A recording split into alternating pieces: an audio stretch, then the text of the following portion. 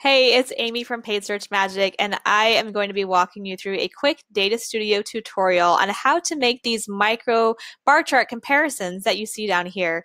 Now, I had a request on how to do this from this report that I had put together. Basically, this is a makeover that I grabbed this report online and then wanted to see if there's a way I could make it more visual and easier to read. And so these bar charts here, they're a little bit of a hack. It's a little more steps to walk through how to get this, but it's worth your time to learn if this is something that you want to be able to show on your reports, because it is just a really nice, easy way to get an idea for what's happening, comparing more than two metrics all at once. And so I'm going to show you how to do that. So what we're going to do is we're going to go to add a chart. We're going to select the horizontal chart. Now I have my chart right here, and if you're wondering how come there's only 3 months in the chart, the reason is because I only had 3 months of data to go with. So what I did was I just wrote down, like I manually entered the information that was available from that PDF, that screen grab that I had. I entered the data into Google Sheets, and then I just made the calculations within Data Studio. So because of that, you can see there's only three dates here, which is really to my advantage when I'm putting this together, because I only want the three. If I were using a live a live source like using Google Ads, there's no quick and easy way to filter out those months that I don't want. So using Google Sheets actually really works to my advantage here. And you can get your live data source into Google Sheets as well. You can use Supermetrics, and you can get the information that you need with the filters in order to be able to just have that right here. If you want to learn how to do that, if you want a tutorial, please just leave a comment below and I'll know to make another video about how to do that. But for right now, we're just going to go through how to format the chart.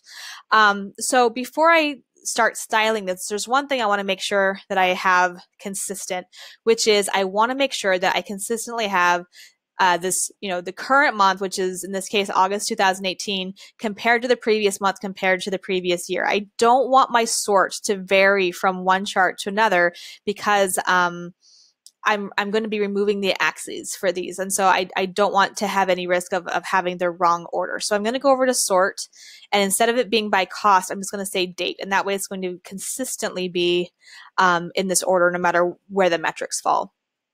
So now I'm going to go over to style, and I'm going to select show data labels so I can see those numbers right in here. I don't just have to look and see how they compare, but I can actually get the data. If I wanted to change the color, I can just go here and I'm just going to pick an orange. Now I told you I'm going to get rid of the axes, and that's where I'm going to do that right here as next. And so now I don't have those dates. And so like I said, be really consistent to make sure they're all going to line up. Now this is a text, just a text box I'd made to get them all across, but you will have to do something to make sure that you're accounting for the fact that it's no longer built into your chart.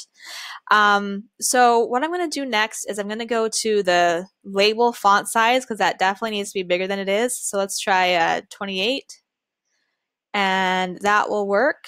And then I'm going to get rid of the label up here, the legend that says cost. And so the way I'm going to do that is down here where it says legend, I've got a couple different formatting options, and I'm just going to choose none. So now it's gone. So what I'm going to do next is I'm going to just format this so it's the size that I want. I probably picked a little bit big of a font to kind of shrink this down, but let's see. Will this switch over? This should switch over to to give me this number so it's outside of here. I don't know why it's not doing that right now, but it should do that. So once I get this formatted, I'm just going to make that change because it's bugging me a little bit.